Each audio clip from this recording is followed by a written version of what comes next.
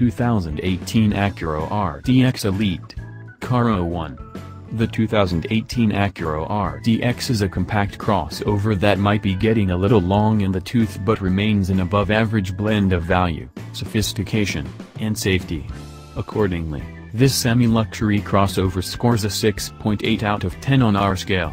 This RDX, in its current form, dates back to the 2013 model year, albeit with a few updates to keep it fresh. Today's RDX is available in 3 basic flavors: base, technology, and advanced, with further choices in terms of front or all-wheel drive and the brand's AcuraWatch collision avoidance tech.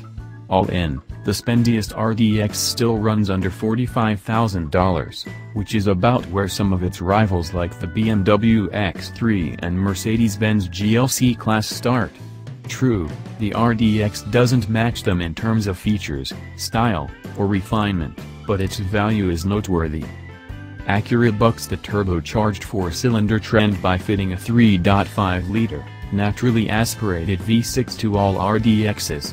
At 276 horsepower and 252 pound-feet of torque, the V6 is no slouch, and it returns fuel economy figures that aren't far off of less powerful Turbo 4S. Front-wheel drive is standard and all-wheel drive is $1,500 extra for those who need more grip.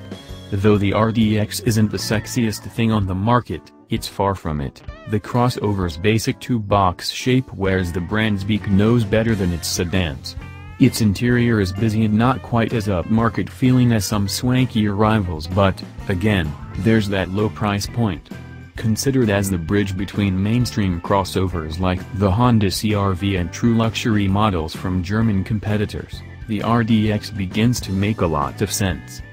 Those buyers looking for a semi-luxury ride will find that RDX's interior is spacious and well packaged, at least for front seat occupants. Rear seat riders will find a low bench and limited room, but the cargo area is shaped nicely for larger objects.